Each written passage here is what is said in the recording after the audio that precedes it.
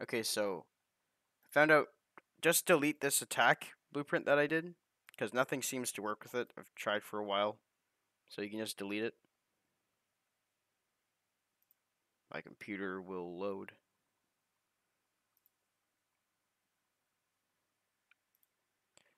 Okay,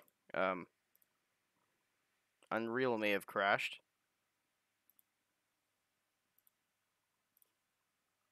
There we go. Okay, so we're gonna go to our. Got really scared for a second because I thought I deleted the wrong thing, but didn't delete it.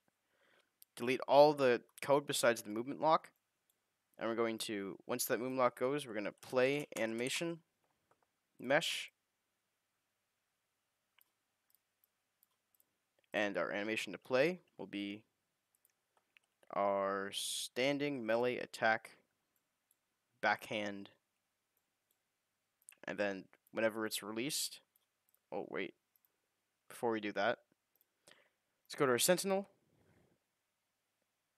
Let's go to our attack, and we're gonna see when he attacks, when he stops attacking, I should say. So like right there. So 1.2. Gonna go in here. Gonna have a delay. Sorry, not there. We'll have a delay here of 1.2. Then movement lock is relieved. And then we can cast to our sentinel animation blueprint. And I'll have to get the animation instance again. It's very annoying getting this thing every time, but that's what you gotta do. And then we're going to set can walk afterwards. So that should work. Yeah, there we go.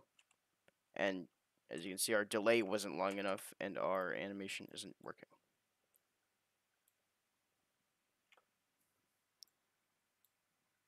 So our delay should be, I'll just do it for the entire attack. So 3.1 seconds. I'll just do 3 seconds. So 3-second attack, compile.